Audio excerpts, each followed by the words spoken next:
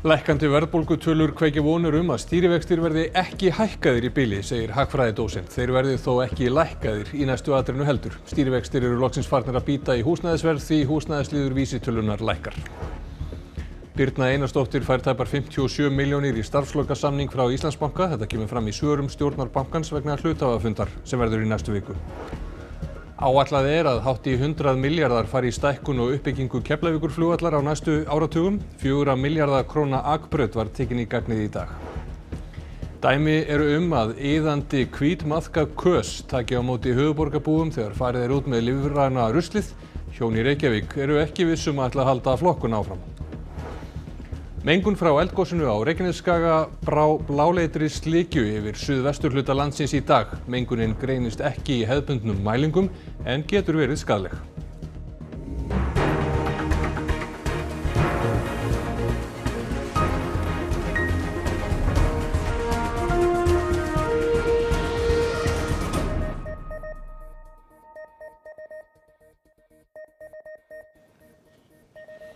Gott kvöld. Vísitala neysluverðs stóð nánast í stað frá júní til júlí, hækkaði 0,03% samkvæmt mælingum Hagstofunnar. Verðbólga á ársgrundvelli snarminnkaði. Eitt af jákvæðasta við mælingarnar að húsnæðisverð hefur lækkað, segir hagfræðingur. Verðbólga síðustu 12 mánuði nema nú 7,6% og dróst saman 1,3% frá því í júní.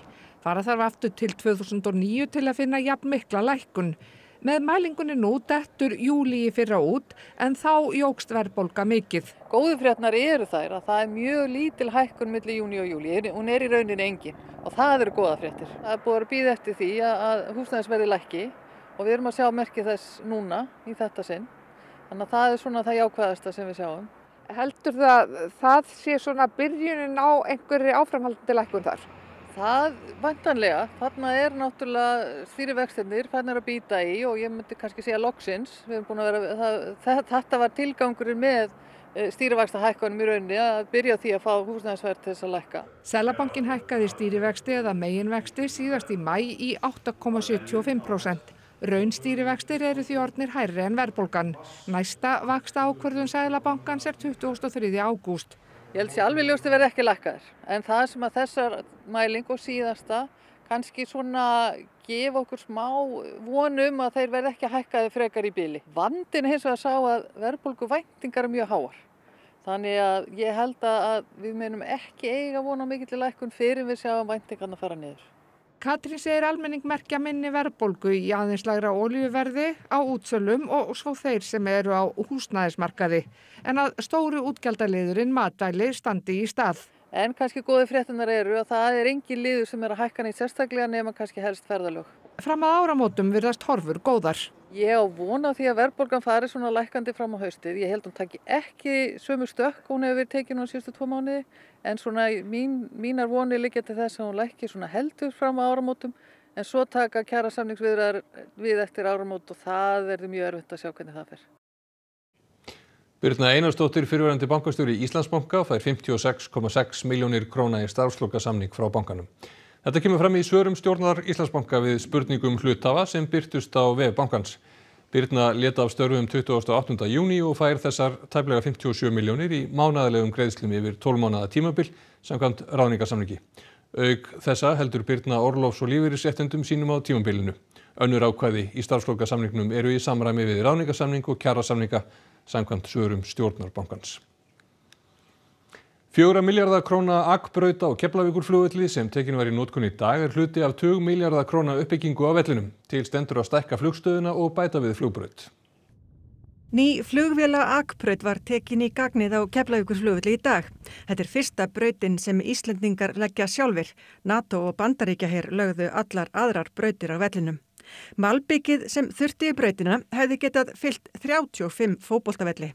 Þessi braut engin smá smíði. Hún 1200 metra löng og 35 metrar á breidd og kostnaður við framkvæmdina 4 milljarðar króna. Fyrst og fremst þetta auka öryggi og þetta að fara að skila því að skilvirkni á vellinum eykst. Við erum að fara að koma flugvélum fyrr af flugbrautum upp að flugstöð og það mun minnka kolefnisfótspor flugvallarins og farþegar vonandi komast á fyrr inn í flugstöðina þegar koma til landsins. Brautin var vígð með pompi og prakt í dag. Þetta er hluti af uppbyggingu sem við lagðum af stað í miðjum heimsfaraldri og er rauninni bara fyrsti fasinn af framtíðar uppbyggingu flugvallarins. Á 7. tug verkefna eru í farvatninu fyrir ríflega 42 milljarða króna. Gert er ráð fyrir að þeim verði lokið innan 5 ára. Eftir það er áætlað að hefja framkvæmdir fyrir 60 milljarða. Það er áríða að ný Austurálma opni sem er yfir 20.000 fermetrar og 30% stækkun á flugstöðinni. Og með því bætast við 4 hlið með landgöngum. Útlit nýju álmunnar hefur verið gagnrýnt og talið stinga í stúf við gömlu flugstöðina. Með tímanum þá mun gamla byggingin hreinlega ekki sjást lengur. 3 piltar sem eru ákærðir fyrir að verða pólskum karlmanni að bana á bílastæði við Fjarðarkaup í apríl komu fyrir Héraðsdóm Reykjaness í dag þar sem þeir tóku afstöðu til sakarefnisins. Þingfestingin var lokuð og því fengust ekki upplýsingar hvað kom þar fram og réttarhöldin verða einnig lokuð vegna ungs aldurs sakborninga í málinu. Í ákærunni eru piltarnir sagðir hafa umkringt manninn, hrint honum og meðal annars sparkað í höfuð hans og maga. Elsti pilturinn hafi síðan ítrekað stungið hann með hnífið þar sem hann lá varnarlaus. Stúlka sem tók árásina upp á síma er ákærð fyrir að hafa ekki komið manninum til hjálpar. Móðir hins látna krefst þess að sakborningarnir verði dæmdir til að greiða henni samtals 5 milljónir. Barnsmóðir hans fer fram á sömu upphæð fyrir ólögráða dóttur þeirra. Hjón í Austurborg Reykjavíkur eru við það að gefast upp á söfnun lífræns úrgangs þó að brúnatunnan frá Sorpu sé ný komin í gagnið. Matarafgangarnir eyða af hvítmaðki og börnin harðneita að fara út með ruslið. Við komumst hérna, fara hérna og hérna á ný. Og svo náttúrulega með rifinu hérna megin, það er bara frjálslega gengið. Og aða þær inn og gera það sem þær þurfa að gera til að fylgja sér. Já, fiskiflugurnar víja í tunnurnar og virðast sáttar með nýja flokkunarfyrirkomulagið. Heimilisfólk er ekki jafn ánægt. Mér finnst það bara hræðilegt. Tunnan kom í lok júní og var tæmd í annað sinn fyrir nokkrum dögum. Bara fyrir seinni tæmingu þá var bara komið maðkur. Hvernig líst þér á ef þetta verður svona? Ætlar að halda áfram að taka þátt í þessari lífrænu söfnun? Ég veit það ekki. Maður vill taka þátt í að flokka, það er ekki það, en það verður að gera eitthvað ráðstafanir svo að fólk sé ekki með maðka á flugur út allt hjá sér, sko. Fleiri gældir. Næs. Krakkarnir neyndu að fara með þetta og ef það stendur hérna vindátt á þá þurfum við að hafa lokaða glugga. Því að lyktin kemur bara inn eða flugur. Kekja það. Ef við síðan að þurfa að þrífa tunnunar á milli og hvenær skráði ég mig þetta jobb? Að forvinna moltu fyrir eitthvað fyrirtæki út í bæ. Söfnun matarafganga er stórt loftslagsverkefni og svo er líka bannað með lögum frá með þessu ári að urða lífrænan úrgang. Úr afgöngunum verður til molta og metangas. Maðksins hefur orðið vart víðar á höfuðborgarsvæðinu og á samfélagsmiðlum deilir fólk reynslu sögum og ráðum.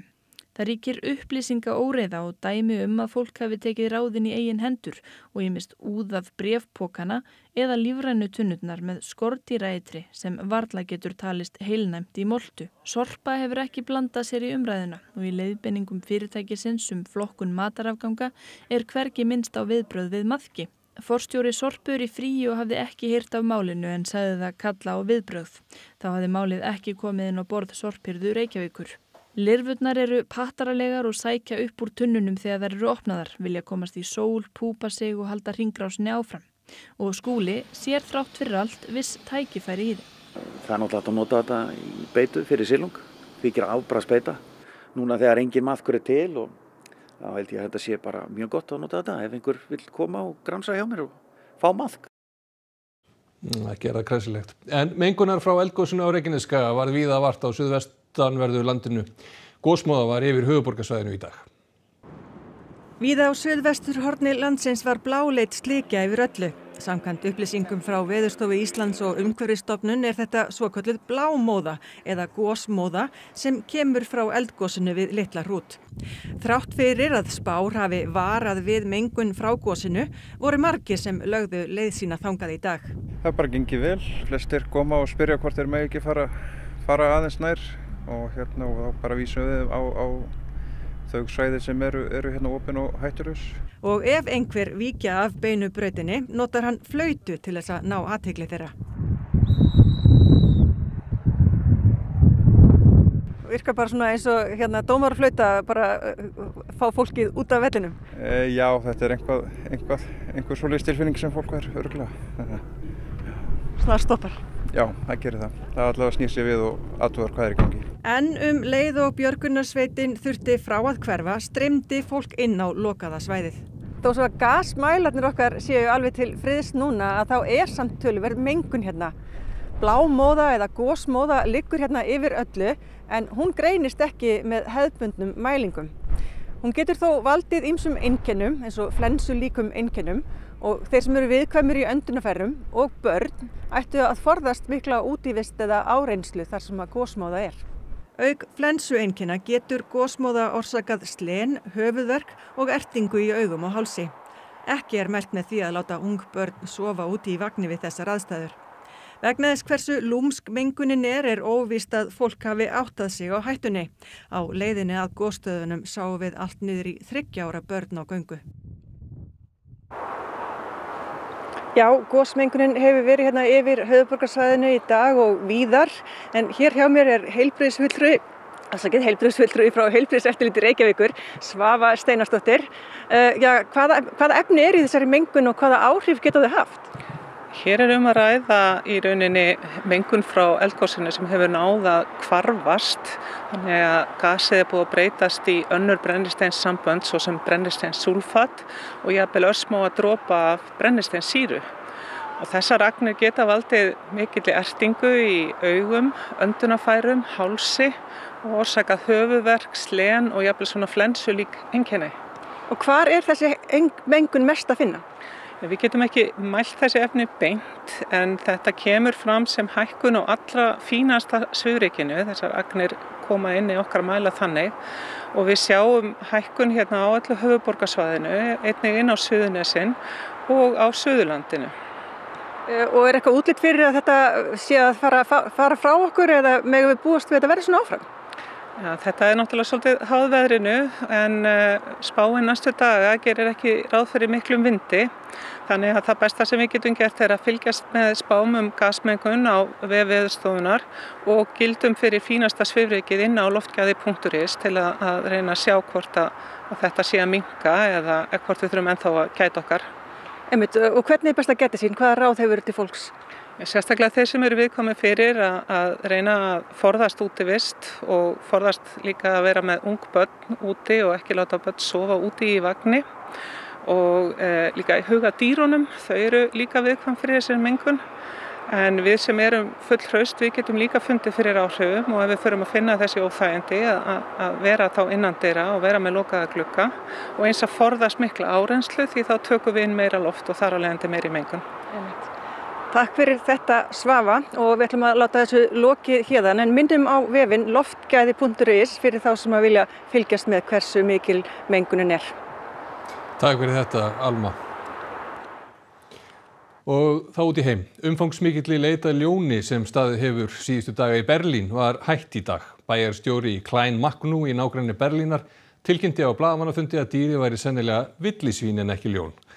Fyrstu ábendingar dýrið bárust í fyrradag þegar sjónarvottar sáu dýr sem þeir töldu vera ljón að elta annað dýr. Þeir náðu stuttu myndbandi af dýrunum. Töluverður viðbúnaður var við leitina, íbúum í suðurhluta úthverfa Berlínar var ráðlagt að halda sig inni og leitað var með þyrlum og drónum og skógarkembdir. Es handelt sich nicht eine Löwin oder ein Wildtier, sondern da gibt es einige Anhaltspunkte, dass man mit ziemlicher Sicherheit davon ausgehen kann, dass das Tier, was auf dem Bild zu sehen ist, gen Wildschwein tendiert. Augenblicklich ist es so, wir werden auf das normale wachsame Programm zurückgehen und wir glauben, dass es keine akute Gefährdungslage für Kleinmachnow gibt und auch nicht für den Berliner Süden. Finnskur sérfræðingur í öryggi innviða segir að undirbúningur Íslendinga við hvers kyns árásum sé á heimsmælikvarða. Ekki þurfi að óttast þótt óvinveitt ríki klippti á sæstrengi. Jukka Savolainen er sérfræðingur á sviði fælingar og viðnámsþols þjóðhagslega mikilvægra innviða.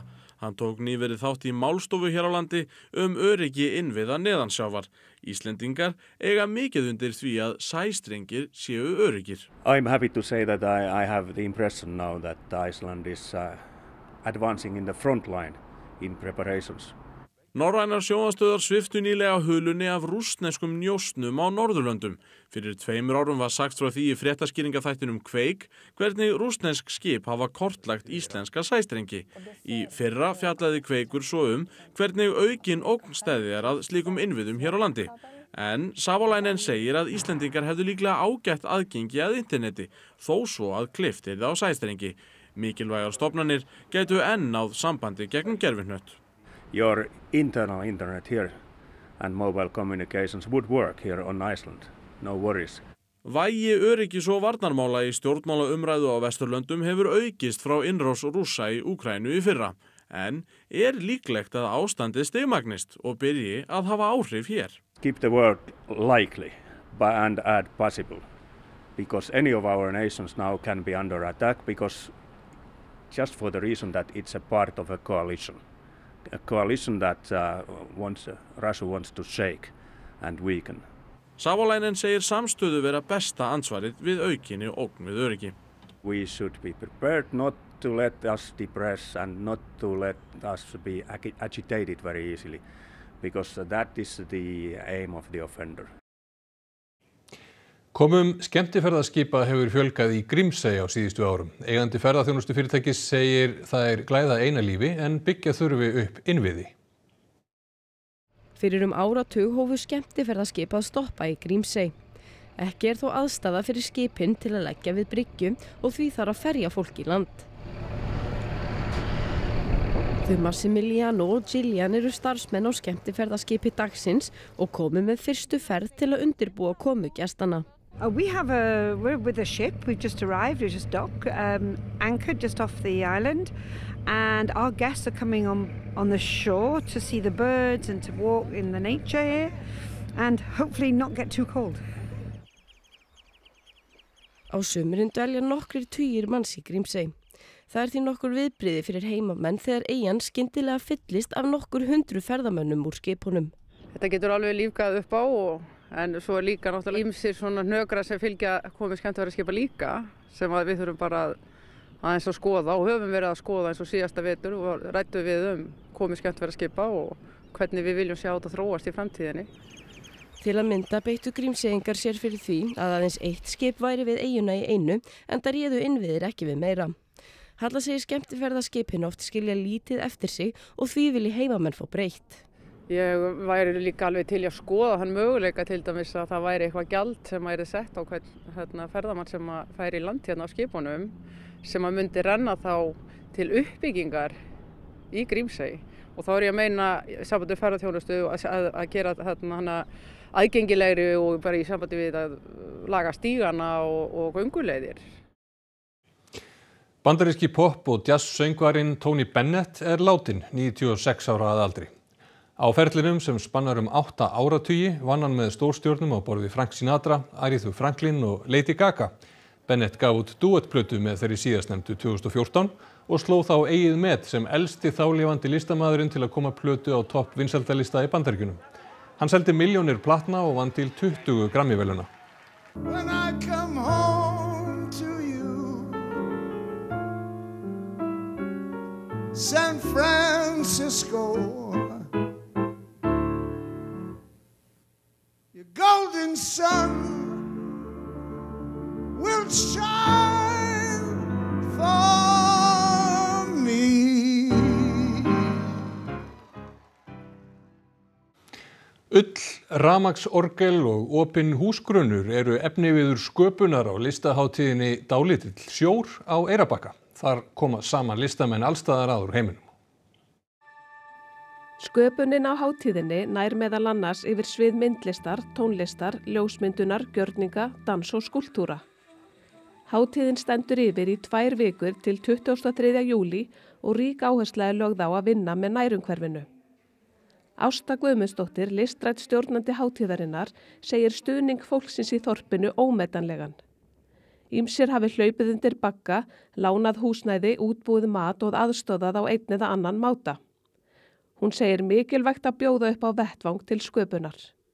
Ég held að list, hún hjálpa fólki við að svona víkka út sjóndeildarhringinn sinn og kynnast svona kannski einhverju framandi heimum. Eins og í þessu tilfelli þá koma hingað erlendir listamenn sem að sjá kannski okkar umhverfi í nýju ljósi sem að við kannski sjáum ekki lengur út af því við erum hérna svona svolítið kannski samdauna. Ásta segir erlenda listafólkið heillað af Íslandi, bæði náttúru og fólki. Það sé áhugavert að sjá þann veg sem hver og einn fetar í listsinni á hátíðinni. Afraksturinn sé magnaður. Og það er náttúrulega sem gerist í svona að fólk fer að vinna saman jafnvel og verður fyrir áhrifum frá hvort öðru og auðvitað staðnum og heimafólki og það er náttúrulega það er stórkostlegt að upplifa það. Og þá ætlum við að líta til veðurs. Það verður áfram stillt veður á morgun og þykknar upp fyrir norðan með súld eða dálítilli rigningu og kólnar þar heldur en svipað veður annar staðar. Hrafn Guðmundsson veðurfræðingur, hann fer nánar yfir veðrið næstu daga að loknum íþróttafréttunum og það er hann Óðinn Svan Óðinsson sem heldur utan þær í kvöld. Heimsmeistaramót kvenna í fótbolta hélt áfram í morgun með 3 leikjum. Ólympíumeistararnir lentu í vandræðum á meðan Spánverjar sýndu frábæra takta gegn lánlausu liði Kosta Ríka. Stúlkalandslið Íslands í fótbolta mætti Tékkum á lokamóti Evrópumótsins í Belgíu þar sem ekkert annað en sigur kom til greina. Og við sjáum flotta takta á opna breska meistaramótinu í golfi. Íþróttir hér rétt handan við hornið. Og þá skulum við rifja upp það sem var helst í fréttatímanum. Lækkandi verðbólgutölur kveikja vonir að stýrivextir verði ekki hækkaðir í bili, segir hagfræðidósent. Þeir verði þó ekki lækkaðir í næstu atrennu. Stýrivextir eru loksins farnir að bíta í húsnæðisverð því húsnæðisliður vísitölunar lækkar. Birna Einarsdóttir fær tæpar 57 milljónir í starfslokasamning frá Íslandsbanka. Þetta kemur fram í svörum stjórnar bankans vegna hluthafafundar sem verður í næstu viku. Áætlað er að hátt í 100 milljarðar fari í stækkun og uppbyggingu Keflavíkurflugvallar á næstu áratugum. 4 milljarða króna akbraut var tekin í gagnið í dag. Dæmi eru að iðkandi hvít maðkakös taki á móti höfuðborgarbúum þegar farið er út með lífræna ruslið. Hjón í Reykjavík eru ekki vissum að ætla að halda flokkun áfram. Mengun frá eldgosinu á Reykjanesskaga brá bláleitri slikju yfir suðvesturhluta landsins í dag. Mengunin greinist ekki í hefðbundnum mælingum en getur verið skaðleg. Næstu fréttir verða sagðar í útvarpi klukkan 10 í kvöld og vefurinn rúv.is er uppfærður allan sólarhringinn. Það má líka finna fréttir á samfélagsmiðlum fréttastofunnar. Þessum fréttatíma er lokið, njótið helgarinnar og verið sæl.